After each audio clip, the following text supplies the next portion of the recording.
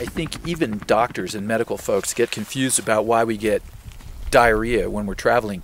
People say, oh, I think it's because we change our dietary habits, so we get explosive watery diarrhea.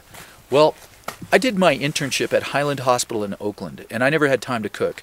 So every night I was going to a different kind of dinner. It would be Ethiopian one night, and Indonesian the next night, and Indian the next night, and Mexican the next night, and on and on and on. And I never got diarrhea. And that's because I wasn't eating somebody else's poop.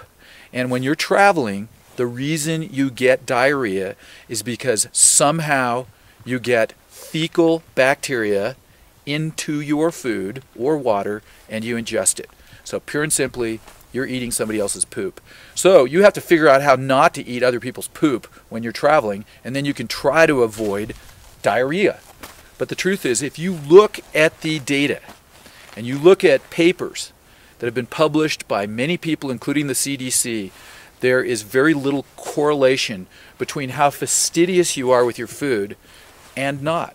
And people that are really laissez-faire tend to get diarrhea, and people that are really fastidious tend to get diarrhea.